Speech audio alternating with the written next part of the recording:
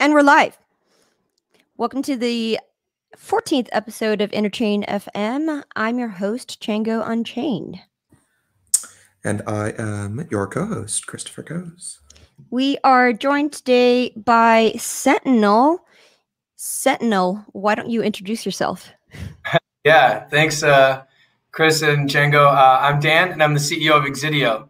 And Exidio is a software development arm building on the Sentinel Network. So yeah, Sentinel is exciting. We're finally going live on mainnet on Saturday on Cosmos, and it's been years in the making. So it's happening. Congratulations. We get to have our launch event.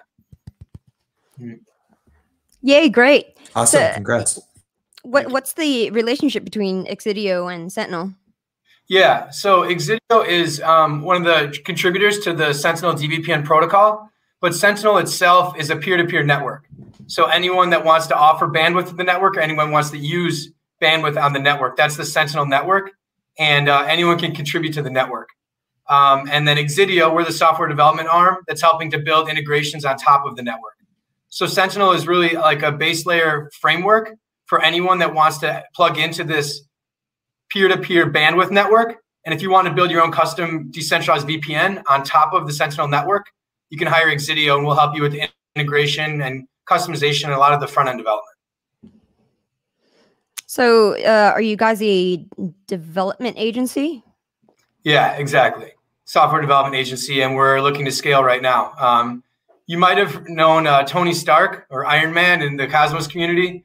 He's our CTO, Srini, and he's been a badass, and so we're lucky to have him. And now we're building out a team around him on the tech side. You guys used to be an anonymous team, weren't you? And why did you suddenly become public facing? Yeah, no, that's right. So it was just this last year in 2020 that we formed Exidio, and Srini and I came together to co-found Exidio. And we knew that Sentinel had a huge opportunity, but it wasn't able to reach its true potential because of its anonymity and because we weren't able to make inroads with within the Cosmos ecosystem, within key partners across blockchain and across internet networking.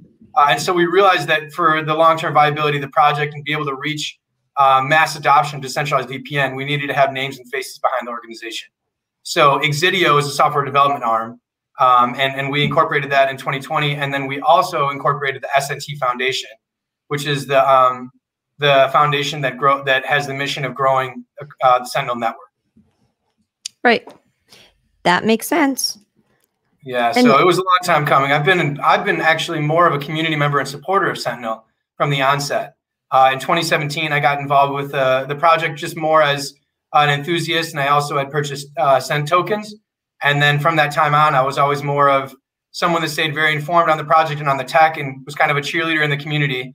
And then I finished my MBA in May of last year, and right at that time, I was working with Project Autonomy, and he was working to get some of the pieces in place to establish Exidio, and so then from there we established the company, and now we're at a point where we're finally going on mainnet, and we're capitalized. The S&T Foundation just completed a capital raise, and now we have a lot ahead of us. Great. Well, congratulations. So you guys are launching mainnet in 3 days. We should probably talk about that. Let's do it. Yeah, no, actually 2 days at 12 UTC on Saturday. So it's coming up, and we're really excited about it. It's been a long time making, and it was just today that the token swap process went live. So you can swap your ERC20 Send tokens and send them to a burn address, and then on the 27th at Genesis block, those tokens will be minted as new Sentinel Cosmos-based tokens. So you guys were originally on Ethereum, and then you spent years developing with Cosmos SDK, launched your own chain, and now you guys are doing a migration. Exactly right. Yeah. So, and we've been involved with the Sentinel ecosystem for a while. Srini has been really a leader and has helped with participating in Game of Zones and Game of Stakes. And it's kind of finally, it's a momentous occasion for us because it's just been a long time in the making. And I think another thing to your point, Chango, about having an anonymous team, it's harder to point fingers at people and hold people accountable when there's a lot of different developers and different people contributing, but there aren't people putting their names out there. And so I think more with like a traditional structure, we have a stronger level of accountability and I would say overall organizational performance. And so I'm pumped to kind of help shepherd that. Sure. Yeah. What was the user experience like using Cosmos SDK? I'm just curious what you guys like used to determine why you wanted to use Cosmos.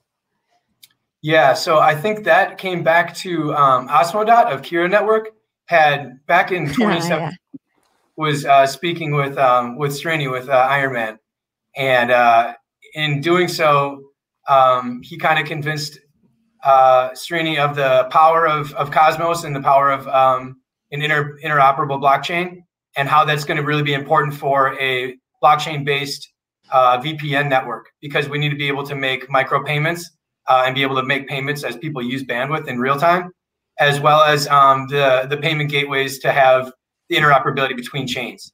So with that architecture, that was when Srini started getting very interested in Cosmos and started digging a lot deeper.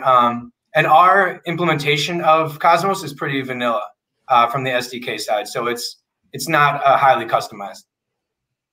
Okay. Well, how does the chain work? Because how does dVPN work on Sentinel? Yeah, no, it's a good question. It's actually a really good use case for blockchain. So the blockchain itself is where all of the information about the nodes that are offering bandwidth to the network is hosted. So if you're Django, for example, if you want to offer bandwidth to the network and provide bandwidth to this marketplace, you offer your excess bandwidth to the network running a simple Docker image. And then in doing so, you post that information to the blockchain. And then if I want to connect to your node and be able to route my traffic through your IP address, I find that on the front end application that I'm using, the Sentinel dVPN or the Velocity VPN or any other white labeled VPN clients built on the Sentinel network. But the only way that those nodes are displaying on my phone or on my device is because that it's calling the blockchain via API to display the information. So all of the nodes that are offering bandwidth are posted to the blockchain, and then front-end applications are calling the blockchain to display it. All right. Well, let's break that down a little bit. So we want to talk about the problem statement, right? Which is, well, you've built something that solves effectively proof of bandwidth, where nodes are sharing bandwidth with one another to provide this Tor-like network. But why is this important, and where do the token economics come to play to incentivize people to run these nodes? Sure. I can break that down, I guess, into the two questions. So like, how does this network come into play? So the basic architecture is what I was explaining earlier, is that the nodes that are posted to the blockchain are the ones that are displayed on your front end application. And so are these different from consensus nodes? Yeah, so those are two separate nodes. We have people that are offering validation of the blockchain, as that are offering the validating the blockchain, and those are separate nodes than dVPN nodes that are offering their bandwidth in the network. So yeah, those are two kind of separate categories of nodes. So is there the base layer chain and then a second layer dVPN network running on top of the chain, or yeah, so there can be different dVPN zones. So you could spin up your own dVPN zone based on the hub zone architecture. But the Sentinel dVPN protocol is the hub, and then you can have different dVPN zones built on top of that. Okay, so you could have multiple layer 2 dVPN zones, I suppose, running on top of the Sentinel base chain. Yeah, so it's horizontally scalable, that you can have multiple dVPN zones running on the hub. Oh, so those dVPN zones are chains in and of themselves. I don't believe so. I think that they're just posting to the blockchain, but each individual zone is what we would be able to spin up for different companies that want to white label and create their own dVPN. Okay. Yeah, and some of these super technical questions around the architecture of the blockchain are better to be speaking with Srini than myself. I'm not a native developer, and so I understand the tech at a pretty high level, but at certain architecture levels, I always kind of double check and refer with him. Yeah. What is the connection between the, well, actually I have two questions, which perhaps are naive, but one, what does it mean to decentralize a VPN? And two, what is the connection between the VPN, which presumably is doing some kind of internet protocol-based routing, and the blockchain? Is the blockchain just like a disconnected registry, or can it in some fashion verify whether the VPN service is being provided as promised? Yeah, no, those are good questions. So what's the true value of a decentralized VPN over like the current architecture of like VPNs that we use today, like Nord or ExpressVPN? Well, first of all, what is it? Like, I know when I use a normal VPN, what's happening. It's that my internet packets get tunneled through a computer somewhere else, and then they go to wherever website they were originally destined for, come back through the tunnel, and come back to me. Is that the same thing? Is the same thing happening in a decentralized VPN or something else? Yeah. So that is the same process that is happening as far as packet routing through different IP addresses and then getting tunneled back to your computer. But the difference in the architecture is that this is a peer-to-peer network, and anyone can offer bandwidth to the network, and you can route it through a myriad of different IP addresses that can be residential, or they can be like node farm IP addresses. And so they're not all owned by a centralized company. And so it's really about the benefits of using a decentralized VPN over centralized VPN. Because it's a peer-to-peer network and anyone can spin up nodes and offer bandwidth to the network, not only can it scale infinitely, but it's far more robust because you're not depending on just the exclusive nodes that your VPN provider offers. And if they're using like a cloud hosting service like DigitalOcean or AWS, and those get shut down, then they're at like, then they have huge risk for the success of their actual nodes and their business.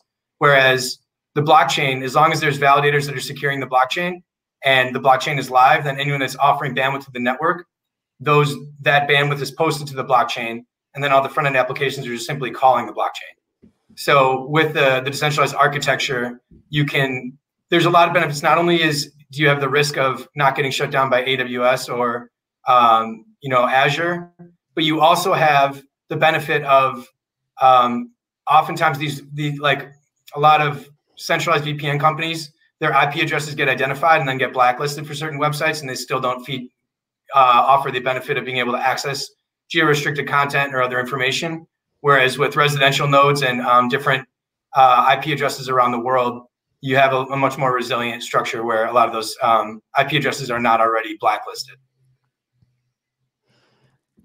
Yeah, so the problem with, I guess, centralized VPN is that they could get subpoenaed at any time by government agencies. And you also run into an issue if, let's say, that company decides to sell to some foreign intelligence agency or what have you, and suddenly all the privacy benefits you had goes out the door. Exactly. It might not even be as extreme or nefarious as selling to a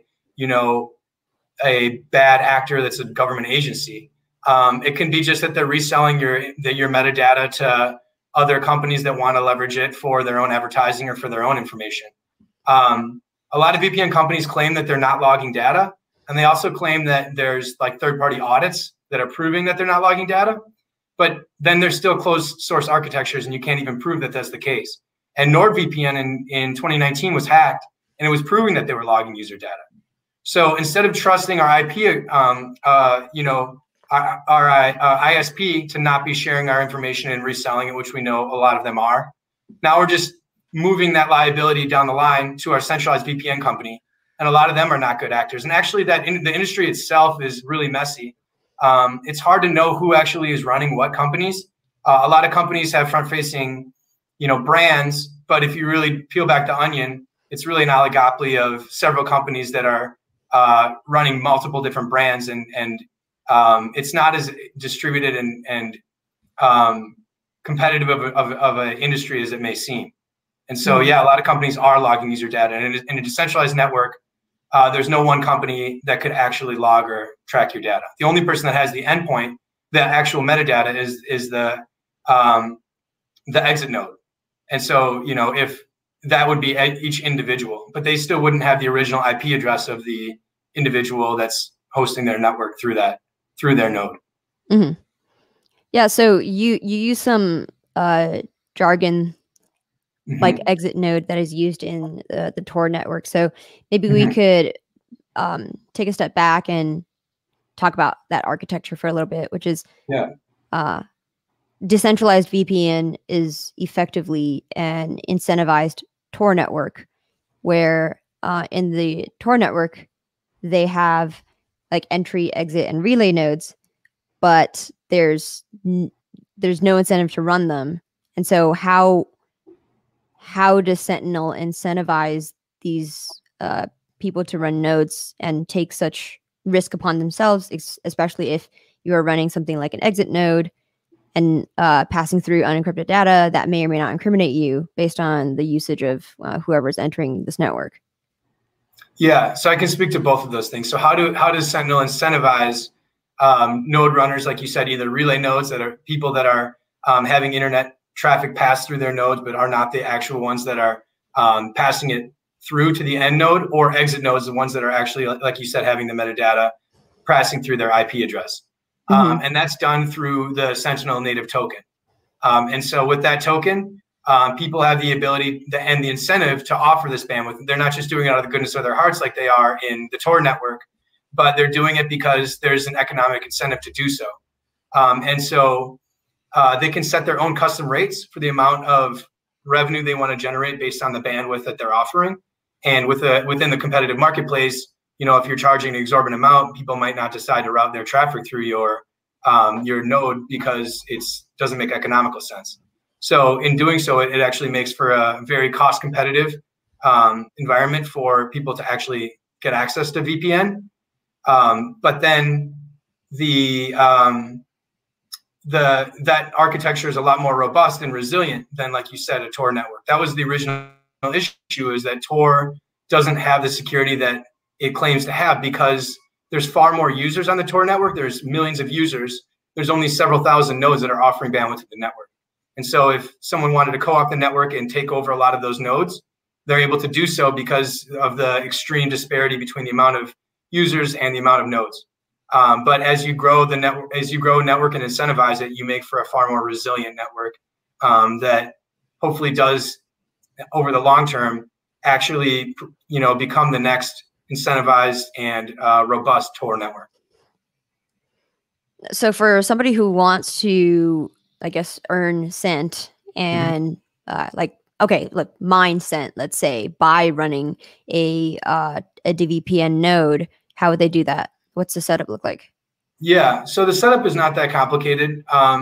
If you go to docs.sentinel.co, the instructions are there, but you simply run a Docker image and then run the scripts to be able to set up the node. You can do it, you know, just based on through your computer, or you could do it from a Raspberry Pi. The actual hardware specifications aren't that high, but we're looking for other solutions in the future in 2021 to later this year to be able to make it even easier. So we want to make it a seamless and plug and play process for people to be able to offer bandwidth of the network.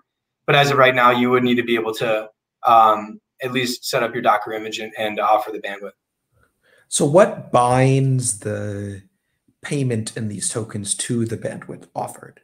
Is the client who's purchasing VPN service like micro paying for every bit of bandwidth they use, or is that enforced or tracked by the blockchain? Are the payments happening on the blockchain? How does the blockchain know anything about the internet traffic, or is it just kind of honor system?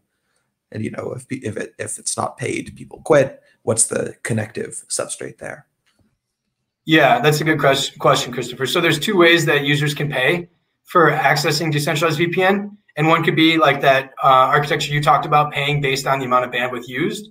And we're still kind of cracking that code. We're working on figuring out bandwidth signatures, as Chango mentioned earlier in the podcast. And with that, you'll be able to pay at the very micro level as you're using bandwidth. But that's a pretty complicated technical challenge that I think we're getting close to solving. That'll be a pretty big breakthrough. And then the other way is the more traditional method, where you would have a certain amount of bandwidth that you'd be able to use and then paying like you'd have unlimited amount of bandwidth and you're paying on a monthly subscription. So users can choose between a more traditional model, a subscription model, and a pay-as-you-go model. And nodes can offer either of the two for receiving payment. And this is all going to happen when we monetize the network. So we're going live on mainnet on Saturday, and then the monetization of the network is expected to come in the following weeks. So there's still a lot ahead of us, but we've been working on it on testnet, and so now we're just needing to implement it live. So the only other project in the blockchain space that I can think of who's solving this problem is Orchid Protocol. And how are you guys different? Yeah, it's not just Orchid. There's a couple. There's Mysterium is also working on decentralized VPN, and there's a couple other projects that are in similar spaces or maybe slightly adjacent. But one thing I would say that differentiates us from Orchid is the Sentinel Network is truly a peer-to-peer network where anyone can offer bandwidth to the network and anyone can plug into their network. Where Orchid is today still centralized. They use 3 VPN companies as their node providers to be able to offer bandwidth to the network. So I guess that's better than just relying on one VPN company, but it's still a pretty centralized system. Yeah, that's not really proof of bandwidth. Yeah, and I'm hoping for the best for Orchid, and hopefully they do make it a peer-to-peer network. But to date, I don't think they've kind of gotten that figured out. Another challenge they're facing, I think, is being native on Ethereum. It makes it really complicated for users to be able to, until maybe they're able to implement effective L2 scaling solutions. I think that it's challenging for a bandwidth network. Yeah, totally. To work on Ethereum. Yeah, something of this scale needs its own chain and own consensus mechanism.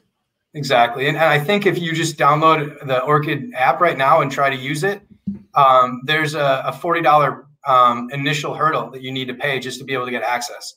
So you couldn't even, try it out or use it for a limited amount. So that's going to already be a hurdle that'll probably stop adoption for a lot of people that want to just try the application. Was this a realization that you guys bumped into when you were building on Ethereum originally? Yeah, I can't take credit. This is something that Srini saw was going to be a challenge from early on, especially with his conversations with Asmodee, and realized that Ethereum wasn't going to have the scaling solutions to be able to run a peer-to-peer bandwidth network where all the nodes are posting to the blockchain and pinging the blockchain on a real-time basis. So yeah, that was definitely a foresight that they had even back in 2018. And what exactly are nodes pinging or appending to the blockchain? What kind of data is it? So it would be the throughput, the throughput of the network. Yeah, the throughput of the bandwidth, the latency, the IP address, some of the basic information about each node that you would want to know, their location, so you know where you're connecting into. Yeah, so why would anyone want to run a node, and why would anyone want to use this network? So you'd want to use this network for the same reason that you'd want to use a VPN that's a centralized player. So if you want to be able to, there's 2 main reasons. Be able to keep your data private and secure because it's your own data. So obfuscate your internet traffic so that your IP, your internet service provider is not able to monitor all your metadata. That's definitely a huge use case. And then another would be for being able to get access to data that you wouldn't otherwise, be it geo-restricted data, or sometimes it's just even basic, usage. A common use for a VPN is to be able to get access to Netflix when you're traveling abroad. So for all the same information, the same reasons you use a centralized VPN, but now you're able to use one that's provably end-to-end encrypted and that is not logging your data. And are there clients basically that provide the same user experience? Yeah, so that's crucial. Absolutely. If we don't provide the same user experience as NordVPN or TunnelBear or ExpressVPN, then this entire effort is in vain, because really it needs to be an application for mass consumer adoption. And so that's one thing that I think Sentinel's done extremely well is the first VPN application came out in, I believe, like May of 2018. And it was a desktop application, and it was pretty clunky and it didn't have the best user experience. And consistently asking the community for feedback taking in notes how we could make it more seamless and streamlined. Sentinel put out the first mobile application in June of 2019, and then completely overhauled it. We completely overhauled it in July of 2020. And we've gotten a ton of good feedback on the Google Play Store, and now we're on iOS based on user feedback and making sure that the user experience is as seamless as it is on centralized VPNs. So, okay. And does the Sent token double as a staking token for the hub? Yeah, so the token itself has quite a few use cases on mainnet. So yes, it is a staking and governance token where you're as holding well a token as well as token for the dVPN. Yeah, so people that are holding the token and staking it are earning staking rewards, as well as earning 20% of the revenue across the network that would otherwise go to node providers. So if you're offering bandwidth to the network, you're generating 80% of that revenue that you should be earning across the network, and 20% is that going back to staking token holders that are staking the token. And there are other additional use cases. So if a node runner that wants to earn tokens, but in more of a stable currency, the Sent token could be used as a collateral token to be able to peg back a stable coin. So there are other different iterations that we can look at for benefits and uses of the token in the future. But yeah, it's primarily used for staking and governance, for earning revenue for offering bandwidth to the network, and as well as used to being payment for bandwidth on the network. Got it. You talked about future potential pegging for to a stablecoin, right? Is what's the plan there? That's something we've discussed, and we would look for partners to be able to work with us on that. Kira would definitely be a project we would work with. You mean you would connect to a DEX? Yeah, so we would look at having like a collateralized debt product where you would have kind of like the Maker DAO system. So with Maker and then DAI. So, Sent token could be the Maker token and be over collateralized. So then you can have the DAI. If like a node host want to be able to earn tokens in a stable coin, and maybe they're not interested in, holding a token that's volatile, that's definitely another use case that we could have down the road. Yeah, that's interesting. I wonder what that does, plugging DeFi into this system to the incentives of running a node. So I think the main thing is it would, if you wanted to run a node and just know exactly how much you're going to earn, and then you can hold it in that stablecoin, and you want to be able to keep that value, that would be the main use case or benefit, because we see that this is a product that's going to have significant adoption, not just within people in the crypto world, but really across mainstream consumers. And we're already seeing that. The Sentinel dVPN application has had over 150,000 downloads, and another company's already built on the Sentinel network. Velocity is a decentralized VPN built by Elysium, and that product has over 100,000 downloads. And so we're seeing that there's users across the world that are looking for decentralized VPN, and they're finding Sentinel. Actually, I had a friend text me the other day. I worked with him in the past, and he said, "Is this your Sentinel VPN?" And I said, "What?" And he said, "Yeah, my company's making me download it for work right now." And his company had never, has no connection to the project or us or whatever. So we're seeing that the broader marketplace is looking for products like these. And so we want to make sure that whether you're getting paid in, if you're offering bandwidth, if you want to get paid in a stablecoin, that could be an option for you. Right. Yeah, that makes sense. So I want to talk about your community. I've been called a blue friend. Yeah. What is that? The Blue Friend Gang. No, it's crazy. It's really it's rewarding and humbling to see so many people that are rallying around this concept that I think people realize that we need for a better decentralized web, and kind of that they see Sentinel as part of the core stack of the Web3. And so there's a lot of people that are super pumped about what we're building, and we're seeing that kind of pop up on Twitter and on 4chan and in our Telegram group. So they've memed themselves into becoming blue frogs. And there's the Blue Friend Gang, which are all the blue frogs that come together and are working to spread the gospel of decentralized VPN. It's pretty awesome to see.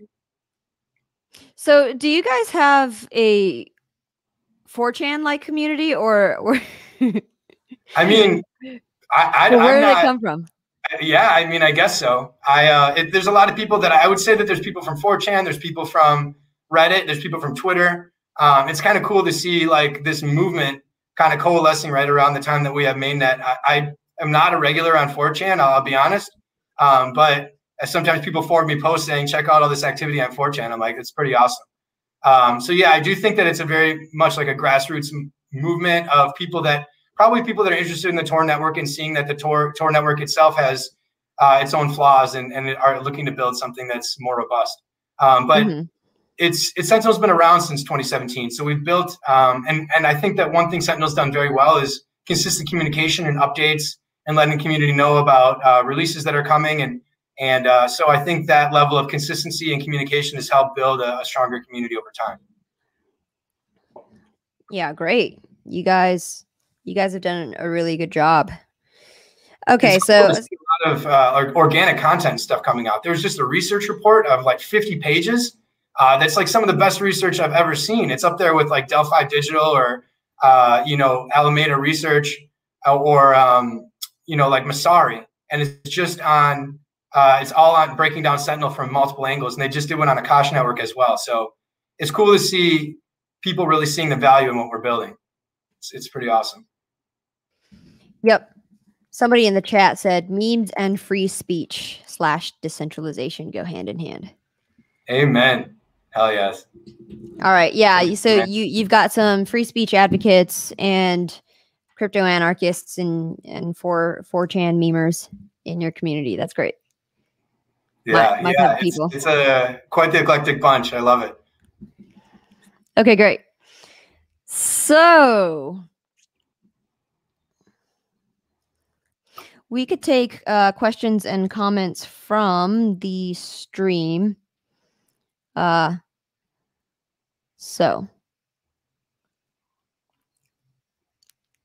somebody asked,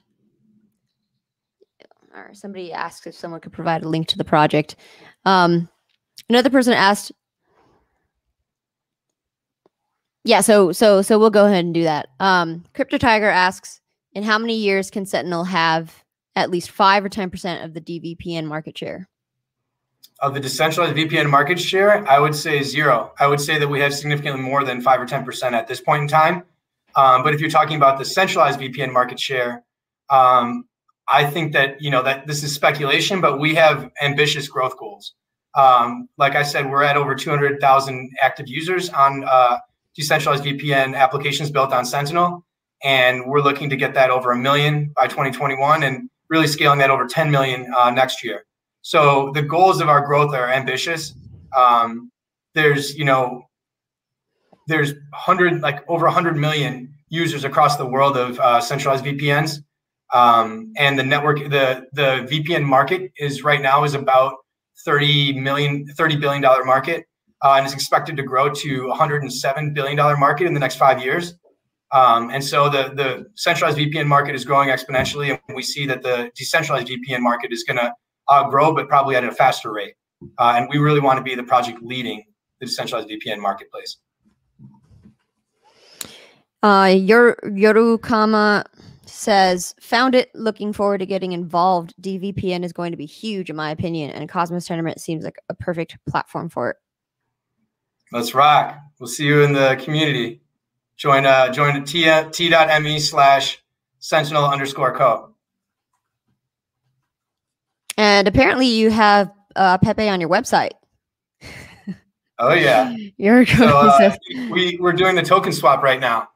So it's swap.sentinel.co. And so anyone that's holding the ERC20 tokens, we're finally, like, as we go into mainnet, you can swap your tokens and burn them. And you can see that Pepe's about to blast off in his rocket ship right now. He's getting ready for mainnet. And yeah, by the way, I feel the need to say this. Blue Pepe isn't racist because he's blue. As if he's not white Pepe. Sorry, maybe that was important. He's a lover. He might be sad sometimes, but he's a lover. Mm-hmm. Okay, so you just answered the question that Steven Saunders had, which is how does the swap process work? Seems pretty straightforward, right? You could just swap an ERC token for a Cosmos-based coin. Exactly. And Stephen, the best way to do it is if you go to Sentinel's Medium, our blog just came out today. Or if you go onto our Telegram or onto our Twitter, you'll see the link to the blog, and it has a step-by-step process breaking it down with instructions throughout the way. Yep. And let's take this opportunity to remind people to not give away their mnemonics. Amen. Because that's been happening a lot in the Cosmos ecosystem lately. Well, this is a huge issue for us right now, as everyone's just creating their new addresses, for sure. Right. So beware of phishers, and don't trust any stranger on the internet that pings you telling you that they will help you, as long as you enter into a third-party website and put your mnemonic in, because it probably is a phishing site. Amen. Thank you, Chango. And actually on our Medium, we highlight that as well. Only use the link inside the Medium article to get to the swap site. Yep. Lots of money flowing around, lots of tricksters. Amen. Okay. Good old Lord 9 says, tell me more about white labeled apps progress. 5K subs VPN guy. Maybe one other guy with Blue Frog branding. So white label VPN progress, this is where the Sentinel Network really has the opportunity to take on that market share of centralized VPNs. So Exidia, we built the Sentinel dVPN, but I already talked about Elysium, built the Velocity VPN. There's a lot of other projects and companies that are coming to Sentinel and coming to Exidio saying, we really like the architecture of this network. We don't want to rely on our own nodes anymore. We want to build on the Sentinel framework. And so in the coming months, we're going to be onboarding a lot more companies that are be able to build their own white labeled VPN apps. And this is where we see the true opportunity for scale. So this is going to be interesting, and it's going to be a process as we grow both the supply side of more nodes offering bandwidth to the network, as well as more companies that want to build on the network. Right now, we have more people that want to build on the network, and we have more demand than we even can handle because we haven't grown and monetized the node network. So once we do that, we expect to see an explosive growth on people offering bandwidth to the network, and then in doing that, we'll be able to bring on more companies. Very good. So I have a closing question almost, which is you mentioned the dWeb, or the decentralized web, and how Sentinel's dVPN solution could potentially lend to that. Can you talk more about that? Yeah, exactly. And there's a tweet that I think we should share, and we can maybe put it in the show notes. Gregor Suri, the CEO of Akash Network, put out a tweet around what are the core layers of infrastructure for the decentralized web, and obviously for decentralized cloud compute, he's highlighting Akash as an important player in that. But he talked about decentralized name services like the Handshake Network, or decentralized file storage like SIA or Filecoin, and decentralized middleware like the Graph protocol. And then for decentralized bandwidth or networking, he highlighted Sentinel as a project that's crucial in the decentralized networking stack. So I think they're the core layers of internet networking and the decentralized web that we need to be able to build and have pretty resilient before we're able to build more decentralized third-party applications on top of the decentralized web. Yeah, all of the pieces at the infrastructure layer needs to be available before you could have something like decentralized social networking, uncensorable search engines, and all of that. Decentralized Airbnb, exactly. Yeah, and decentralized chat channels, whatever. Yeah, I think that was a lot of 2017, where a lot of huge promises that, we're going to have everything solved, and we're going to put this, run a big ICO, and all of a sudden now everyone's going to port from, Airbnb to B token. And it was insane. But I think now we're actually seeing some of this infrastructure actually get built out and actually work. And Akash is a great example of that. And so as we build out the core infrastructure layers, I think we are going to actually make this transition to a decentralized web. Yeah, absolutely. And we are going to talk to Akash in the next Interchain episode, by the way. They're coming on in the next 2 weeks. So we're going to talk about all of this and comment on what happened with PancakeSwap and Cream Finance, where they were attacked at the DNS level or at the TLD level. Excuse me. And so, yeah, the stuff is really important, and it's really good that somebody is solving the bandwidth problem. It's a really hard problem to solve, and so I also hesitate to say that it is solved. And going back to the 2017 days, I think, you know, people said it was the Cambrian explosion of coins, but it really was the Cambrian explosion of ideas. Yeah. And now, years later, we're building towards those ideas that may finally arrive in, like, you know, the next 2 to 10 years. Yeah, that's fair. But if we're looking on the 100-year time horizon, even 2 to 10 years isn't that long. But right, yeah. With the way that we're operating, we're definitely heads down, and we're very focused on, like you said, proving ourselves. You know, decentralized bandwidth at scale is yet to be proven. We're seeing it happen, you know, on our test nets and on our Ethereum test net, but really going on mainnet and then really monetizing the network is some of the first initial tests for Sentinel. And then from there, it's stress testing the network and seeing it scale. So to your point, I think we still have a lot to prove, but we're hungry and we're excited and we have our eyes on the prize, and one day at a time, we're going to keep building. Yeah. How does this network scale? So I think it's really about it's more people offering bandwidth to the network. That's what was the choke point for the Tor network. So as more people are offering decentralized bandwidth, and as more people are offering decentralized bandwidth from not only residential IP addresses, but from node farms and different servers, that's where you see the opportunity for more and more companies to build on the network. And then the network itself kind of starts eating other networks and starts growing upon itself. We're definitely not at that point yet, but that's where we see the vision of the network growing. And we see huge opportunities for us to plug into other nodes that are already in existence. So Strongblock is a project that provides nodes and oftentimes more nodes for validating blockchains, but they have the capacity to run dVPN nodes. Pivx is a privacy-focused project that runs master nodes. So there's a lot of community-based node programs where those individuals, when we monetize the network, are going to be excited to plug into the Sentinel network and help scale the supply side. But that's really, I think, the opportunity to have this entire project scale is really growing the supply side of people offering bandwidth to the network.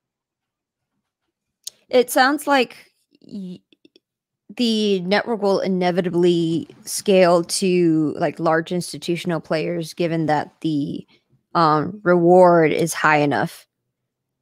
Just like how individual miners eventually became institutional miners because there was enough incentive to do that. Is there any issue? Are there problems with that? Like, let's say, for example, in the future, there's going to be an AWS-sized node provider. Is there going to be re-centralization?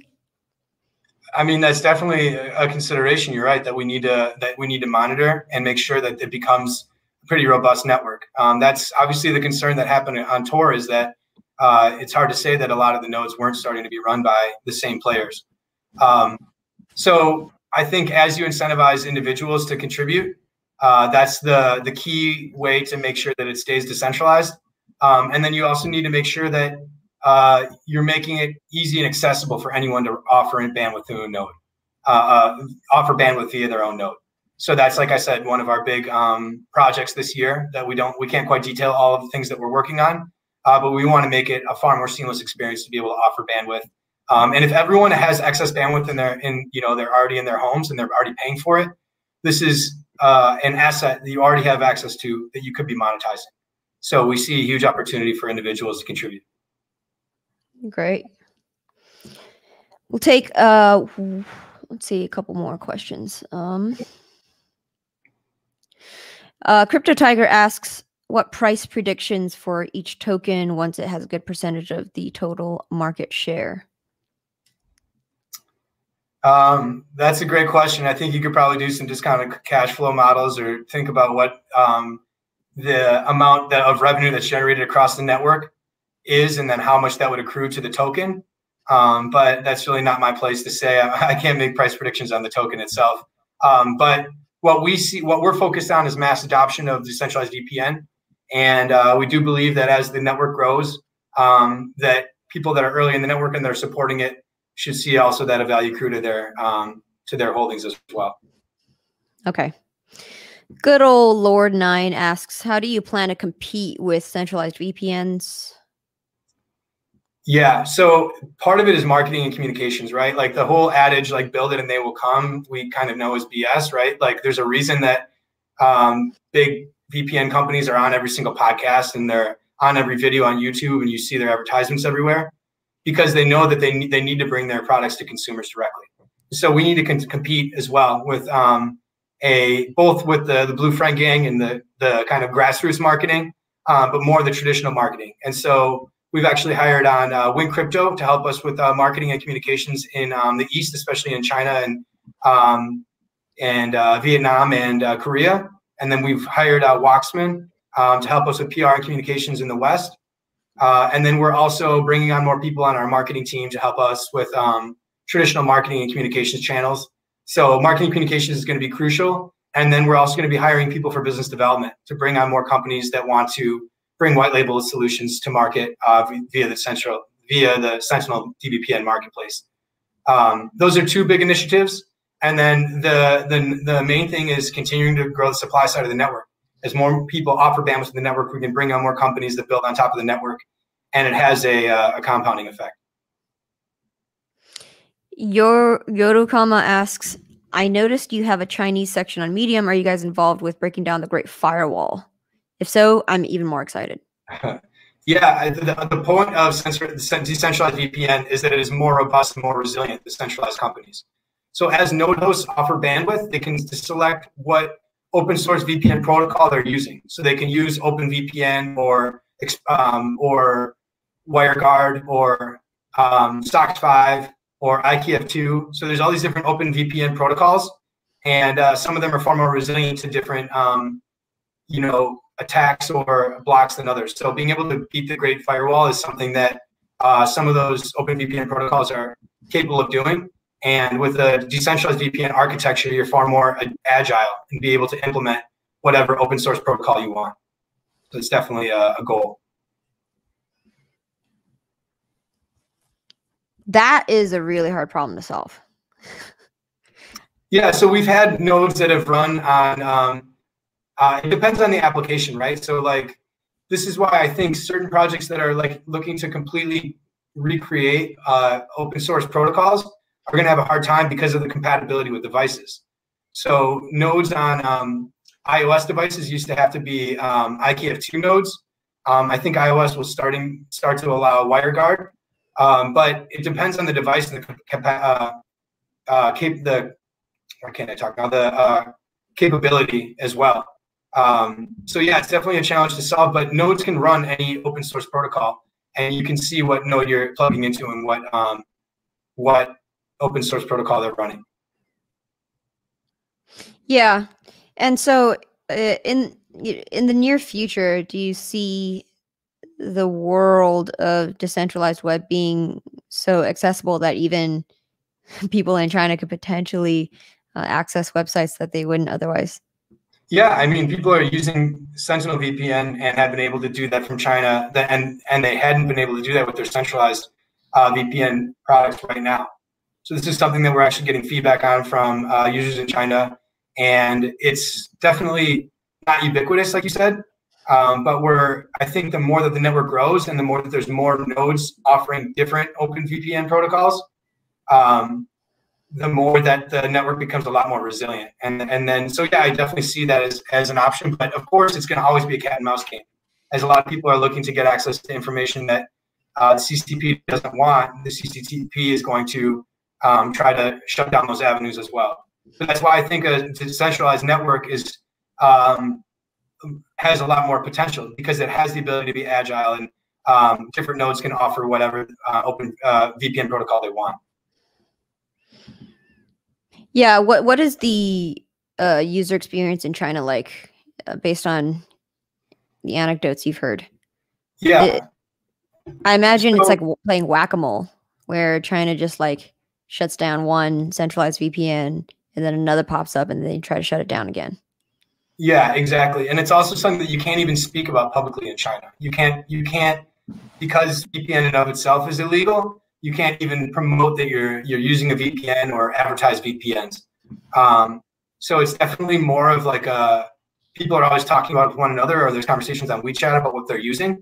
But on any website or on any promotional material, you can't talk about VPN or using VPNs. But we've had good feedback from users. So Win Crypto is an ad agency out of China, and we have their users, and they're using the Sentinel VPN right now, and they're really impressed with the user experience. But we haven't tried. I don't know exactly all the websites that they've tried and if they've had challenges with getting some content or not others. But we could follow up on that. I think that's, like you said, it's an ongoing cat and mouse game. Yeah, here's another use case that you kind of lightly brushed up on, which is WeChat. So in the future, how could we decentralize chat applications that couldn't be, read by some like central company, for example, like WeChat? Yeah. I think that's interesting. I think that this is why I'm more confident in the decentralized web and where we're headed. Even like the situation that happened with GameStop and how Robinhood and a bunch of brokers shut down when the price of GameStop was pumping, and they said the game's over and you no longer can play. We're starting to see that there's a tension between big government and big corporations and individual users. And so we're seeing a huge rise in people downloading Telegram or Signal because they're looking for more secure chat applications after WhatsApp came out with news that they were going to be not making it opt-in for end-to-end encryption instead of easy access for end-to-end encryption. And so I think we're starting to see people look for decentralized solutions. I think that DeFi is going to be huge as like finance players make it very difficult to make it a seamless experience and also take advantage of users' trust. So I do think that decentralized chat applications are going to grow over time. It's just going to be a matter of, like you said, as they grow, how do they make sure that they stay decentralized? And I think decentralized chat, like you mentioned earlier, Chango, is going to be an important technical solution later on after we have a more resilient infrastructure for all the applications to be built on top of. Yeah, what's interesting about DeFi is that as that narrative is getting mature and all the tools around it are getting more and more easy to use, we are also moving towards this decentralized web where all of these DeFi products could be built in natively to a future of decentralized applications. Don't get me too excited. I think that's the vision, right? I know, right? That's where we want to see. Like, the internet was relatively, decentralized when it first came out, and that was the vision of access to the web, right? And centralized companies that saw the opportunity to create better user experiences became so powerful, and now we have our digital overlords. And so this is kind of our movement back to decentralizing the web and making it more accessible. And it shouldn't be just like a technophile, thing for a certain niche corner of the internet. It should be everyone has access to the decentralized web, and it should have the same user experience as we have right now. I definitely think that's going to take years to be able to realize that vision. But just thinking about it gets me pumped up. Yeah, certainly. I definitely anticipate seeing the next killer app emerge out of this whole decentralization movement, which is we might have like a future blockchain based Google or something like that come out and just kill it, or like the next decentralized Twitter, right? Everyone's trying to build a Twitter killer these days. Yeah. Well, and even was it 2017, 2018, like the TON blockchain, and they were working on building Telegram to actually be a decentralized network, and that got shut down by the SEC, and that whole project I think slowed a lot of its progress. But I think there's going to be, like you said, a killer app that a lot of people use, like everyone's using, and it's actually a decentralized network, and that's amazing to think about. I would say that one other product that is doing incredible in this space is Terra, and the Luna token. The Luna token is actually being used by hundreds of thousands of people in Korea on a daily basis for payments. So I think we're starting to see the glimpses of some of these decentralized web applications getting extreme adoption. Yeah, absolutely. We were talking about Ton, T-O-N, the Telegram Ton project that was that raised several hundred millions of dollars. Yeah. Yeah. Okay, one last question and then we'll close up. Yorukama asks, do you think 5G will help with bandwidth limitations on a dVPN system? Have your car run as a smart node or your phone? Wow, that's interesting. I think that that's definitely beyond what we're looking at in the immediate term. But I think that that is interesting. Like being able to provide more, like not only just having a computer be a bandwidth node or but having any IoT device be a bandwidth node. I think that's really cool and really interesting. And that could potentially make it a lot easier to make this network even more robust and strong. But we're definitely not there yet. But that's an interesting thought. I think that that's a cool place that we could head. You know, we've been talking about IoT as an industry. We've been talking about it for, I don't know, like more than 5 years, and it's just never come.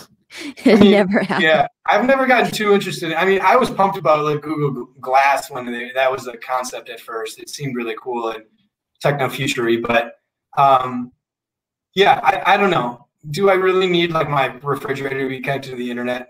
Maybe, and maybe I'm short-sighted. Maybe it should, but maybe I'm just a boomer that doesn't see the value in that. But I think we will see a lot more devices connected, especially I think in healthcare. It should be interesting as we have bio devices that connect with all of our bio information. So we'll see. I think that that's bioscience is going to be in a really interesting space over the next 5 to 10 years as well. Goodness, I only think about a dystopic future where that happens.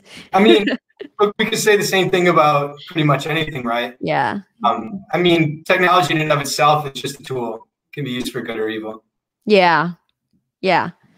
Yeah. So some can help you mitigate surveillance while others just expedite it. Yeah, that's very true. Well, that's why the DCEP, is crazy to me. Like Chinese digital currency, the amount of capital controls and information they'll have around their entire, population is staggering, and it's I don't even know how big China is. 1.5 billion people. It's scary, and I think like you're right. We need to continue to fight against these systems so that we don't just easily adopt them because of the convenience. We saw what happened when we gave all information to Facebook and didn't question it. Yeah, absolutely. Okay, great. This was an excellent interview. Thank you for coming on, Dan. And, we'd love to talk more about dWeb Online with you. Thank you everyone who has joined us. We're on the 1 hour mark. And Yorukama says, it is not the gun, it is the person that uses it. Expands to other tech, in my opinion. Yeah, absolutely. Yeah, people tend not to look at the shooter, but at the weapon, which the weapon is just the tool for the user. So yeah, you can infer what my Second Amendment stance is. Nice. Yep. Okay. Thank you everyone for coming, and we'll see you on the next Interchain FM, where we will be talking to Greg Osori of Akash about how decentralized compute is going to disrupt centralized compute, AWS. Bye everyone. Yeah, see you.